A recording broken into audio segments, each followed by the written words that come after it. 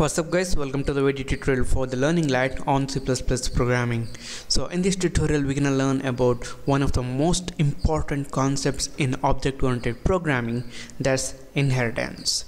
So inheritance allows us to define one class in terms of another class, or in other words, inheritance allows us to use the features defined in one class in another class. So it's nothing but, when we create a class, instead of writing completely new data members and member functions, we're gonna inherit the members and the member functions from another class. So let's get started. So here in this tutorial, for the demonstration purpose, what we're gonna do is we're gonna build a class called person first. So it's gonna be class person. Okay, we're gonna have the access specifier as public, and as a parameter we're gonna have name. It's gonna be a string type, and then we're gonna have age, which is gonna be of integer type, and then we're gonna have two methods, to initialize these two values. So let's call it as void set name, and it's gonna take one parameter. It's gonna be string name, and we're gonna, let me call it as iname, and we're gonna store the value in our name. So it's gonna be name equal to iname. Alright, now I'm gonna copy this and paste it in the next line, and this function is gonna take the age, or the set the age. So it's gonna be iAge int iAge, and it's gonna store the age. So iAge. Alright, now we have a class person, which has name and age as our members, and set name and set age as a member functions. So let's say in our program we need to create a class for student, and also we know that a student has a name, age, and some student specific properties. So we have two options. What we can do is we can write the class student with all these properties, or we can write a class student with the specific student properties and inherit all these features. If we go for the second method, at that time we're gonna write the less code, or we're gonna reuse the code, and also it's very easy to manage the program.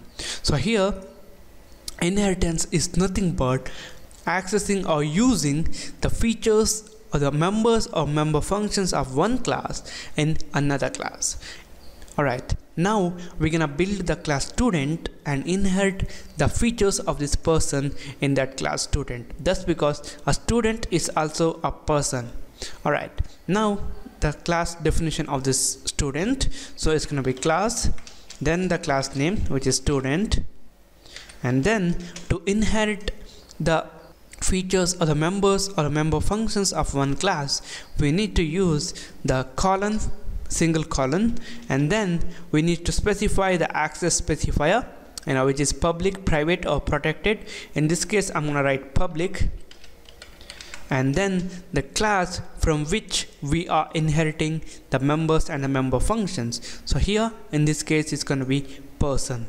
Alright, so when C++ sees this code, it comes to know that okay, we're gonna have a class called student, which is gonna inherit all the non-private members and member functions of this class person, non-private members, and all the members and member function are gonna act as public members of this class student. So if it is confusing, don't worry, it's gonna be clear when we learn all the things about inheritance.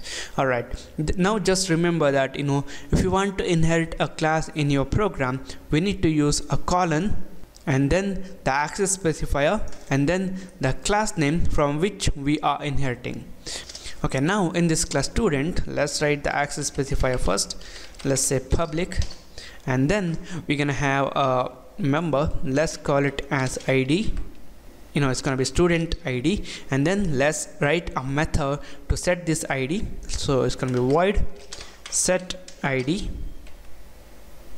and it's gonna take one parameter. So it's gonna be input ID, IID. Don't get confused with that. And we're gonna store that value in our id, so it's going to be id equal to iid. We are just writing a method which allows us to set two values for this member id. Alright, now let's say in our student we have another method called introduce. So void introduce, and this method is not going to take any parameters, and it's going to use all the members of this class student.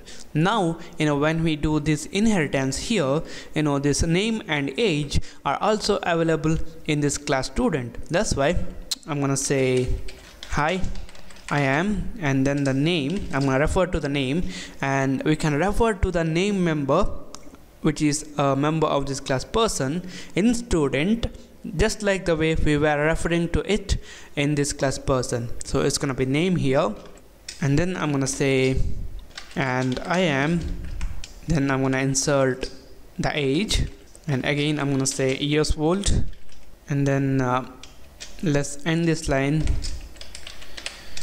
and again we're gonna say and my student id is, let's refer to id. Alright, now we have a method in class student which is gonna use all the members of this class students and also the members of this class person. Okay, now in our main function we're gonna create an object of this class student. To do that, I'm gonna write student, the class name, and then the object name, let's say Anil, and then we're gonna set the name Anil dot. Now the set name method is a member function of this class person, and since the student is inheriting from this class person, it has access to this member function set name. So here I'm gonna refer that using an object of this class student. So it's gonna be Anil dot set name, and I'm gonna pass Anil, and again it's gonna be Anil dot set age, which is also a method of the class person, and I'm gonna set a value of 24, and then I'm gonna write Anil dot set id. Now this id is a member of this class student itself, so we can refer that, and let's say id 1 2 3 4 5. All right, let's add semicolon. Now we have initialized to all the properties. The next thing that we're gonna do is we're gonna call this introduce. So Anil dot introduce. Okay, now what we have done here is we have written a class which is gonna contain the basic features, and then we have inherited that basic features in another class, and we have created the object, and we have called all the member functions. So I'm gonna build and run this. Now, hi, I am Anil and I'm 24 years old, and my student ID is 1 2 3 4 5. Alright, now the class from which we are inheriting is called as a base class, and the class which inherits another class is called subclass. Here in this example, this class person is a base class, and this class student is the subclass. So a subclass inherits from a base class. So this inheritance is one of the most important feature available in object-oriented programming, and it allows us to define a class in terms of another class, and a class whose feature are gonna be inherited in another class is called as the base class, and the class which inherits or uses the feature of another class is called as a subclass. And to specify to the C++ that our class is inheriting from another class, we need to use the colon and then the access specifier and then the name of the class from which we want to inherit. So this is it, guys. This is about introduction to the inheritance in C++. Thank you for watching, and don't forget to subscribe, like my Facebook page, and stay updated with my latest video tutorials, and I'll see you in the next tutorial.